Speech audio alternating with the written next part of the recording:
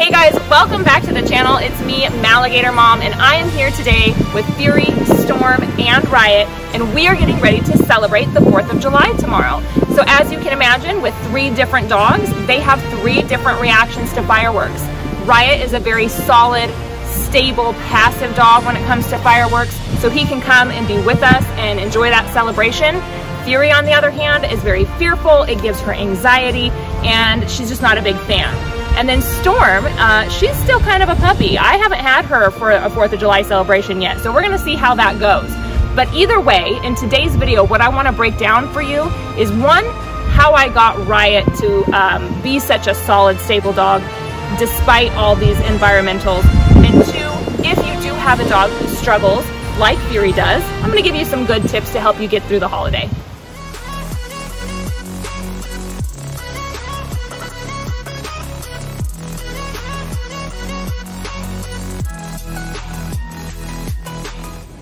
Okay, you guys, so first things first, you need to understand that it is not the responsibility of other people to worry about whether or not your dog is conditioned to deal with loud noises, or whether or not you have been a responsible owner and securely kenneled your dog during fireworks celebrations. This is not the worry or concern of others. This is your responsibility. The 4th of July is a predictable holiday, right? We know it's coming. It happens on the 4th day of the 7th month every single year. So you know it's coming. You need to prepare for it. Be a good dog owner. If you're not quite sure what you could do and you're here for this video, then great, because I'm about to give you some really good tips.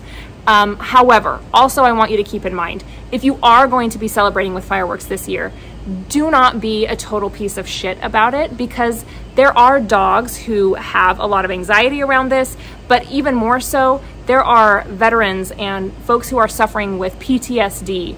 And the least that we can do is honor and show them the respect to respect that curfew. They need to have a predictable end to that suffering, to that night where it puts them in that terrible mental state. Because chances are that these folks have actually fought for your right to celebrate this day. So just keep that in mind, be respectful, respect that curfew, and let's go ahead and get into some tips for how you can safely get your dog through the night if they're a dog that has problems with fireworks. So here are some great tips that should help you out if you have a dog that really doesn't like fireworks.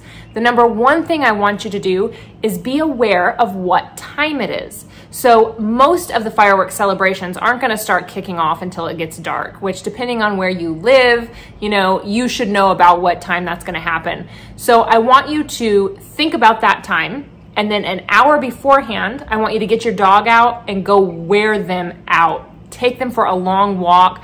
Throw the frisbee, throw the ball, whatever it is they like to do, go get them nice and tired. I also want you to make sure that you have moved your crate to a very quiet room. So for example, Fury's crate is typically in my front room, which is right next to the window where we're setting fireworks out on the street. So that's not where I'm gonna keep her for the fireworks celebration. I actually move her crate into the back bedroom at the furthest point away from the street in the house that I can get. And that's where I put her. I draw the shades and I close the door. So make sure that wherever you're crating your dog this evening, it's gonna be back where it's quiet. So put them in a basement, put them in your laundry room, put them someplace, you know, where there's no windows or doors, just as far away from the noise as you can possibly get. That's an easy step, an easy precaution that we can take. Then go ahead and put your dog in this crate and make sure, make doubly sure that this crate is locked and secure, because a lot of dogs actually end up escaping during fireworks celebrations. They break out of their kennel or their crate and they're scared and they end up running away and getting lost. So a lot of pets turn up at the pound after the 4th of July. So on July 5th, you're gonna see that the pounds are full because a lot of people haven't taken that precaution and secured their dogs. So just make sure that wherever you're putting their dog, they are securely put away. Happy 4th of July, even if it's not 4th of July today.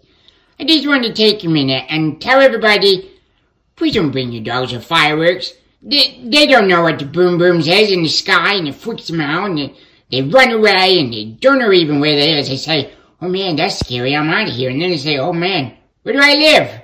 So please don't do it. Happy 4th of July, stay safe. I love everybody, this would Tatum. It's also a really good idea to go ahead and turn on some white noise. So this could be a fan, this could be, maybe you throw on your Amazon Alexa to some spa music, right? Maybe you just keep your TV turned up a bit for them. But whatever you can do to try and drown out the noise that they're gonna hear with something else, that's a win. So go ahead and put some white noise on for your dog.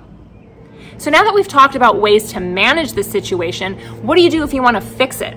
Well, that's a process called counter conditioning. So what you're gonna do is you're actually gonna go online, even here on YouTube, and snag a soundtrack to fireworks playing.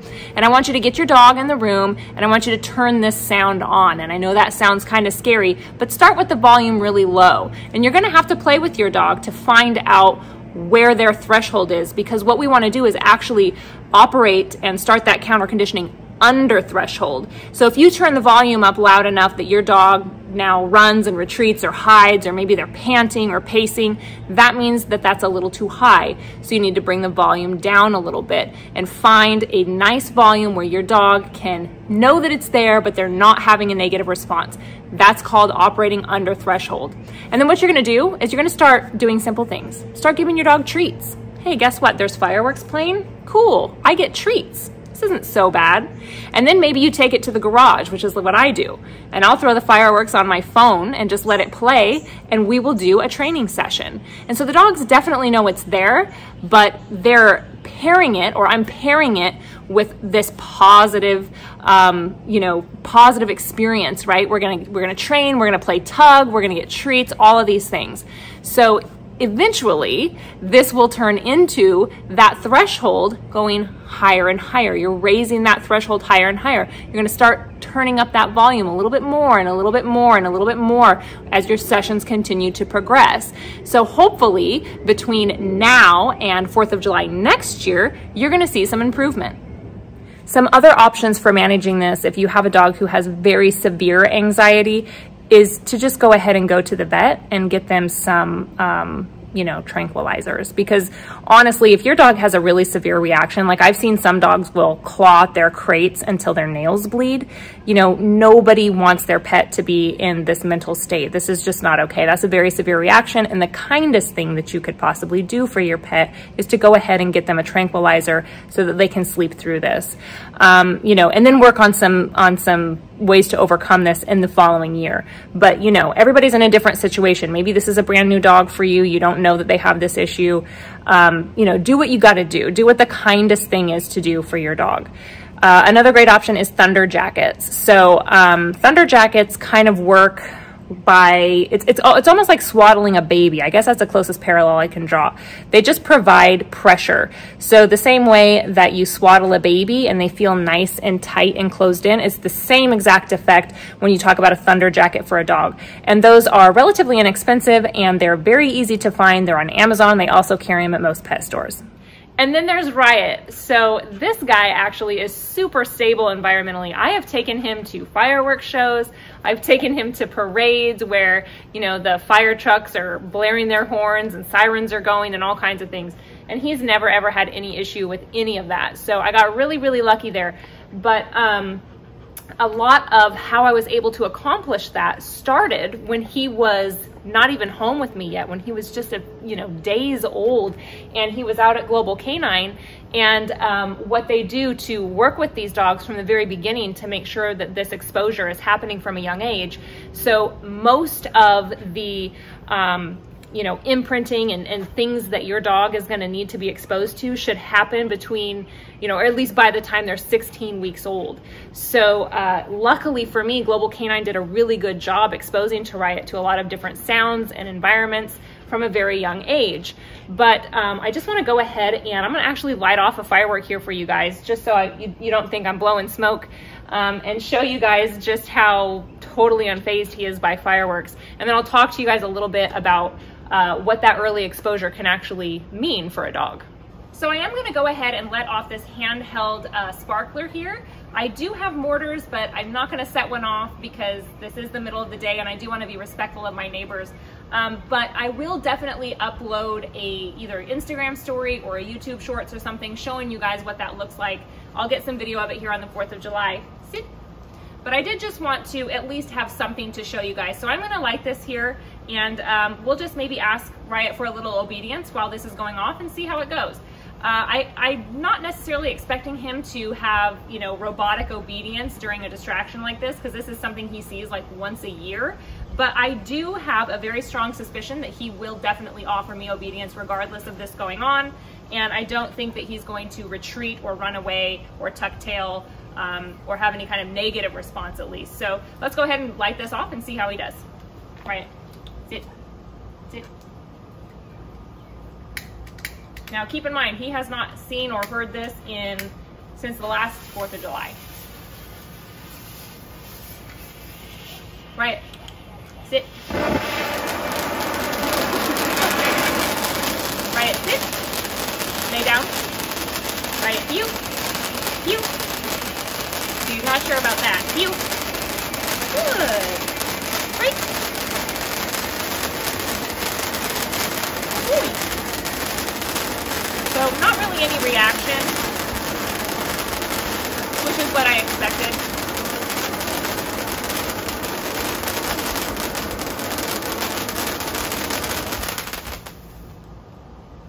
So a little curious, but you know, not a negative reaction by any means. He definitely isn't going to, like I said, tuck tail and run. So, you know, again, this has a lot to do with early exposure to noises and environmentals. And I will definitely be uploading video of Riot when we're setting off the big fireworks and the mortars and the big fountains and things. I'll definitely upload a video of that so that you guys can see what that looks like for him as well. So this is actual footage sent to me by Dash's breeder, and the pups are around 4 weeks old here. So it's absolutely vital that you understand how to properly socialize your puppy and expose them to a wide array of environmentals, including sound, from the earliest weeks of life. This is how you achieve a solid, stable, and confident dog. A puppy's ideal socialization and environmental exposure period is between 0 and 16 weeks of age, which means the first 4 months of a puppy's life will have a lasting effect on how they interpret the world around them once they're older. It's much more difficult to introduce or overcome new experiences, including fireworks, with an older dog. If you're interested in getting your puppy off on the right track, or perhaps you want to start some of the counter-conditioning exercises I mentioned earlier, simply Google Socialization Sounds Playlist. And before we get out of here today, I do want to just throw a few of these around too. These are like little firecrackers that you throw. They're super, super loud. I would compare the sound to like those blanks when you fire a blank in gunfire for like his bite work training and that kind of thing. So I'm going to throw one of these with him out here and see how he does as well.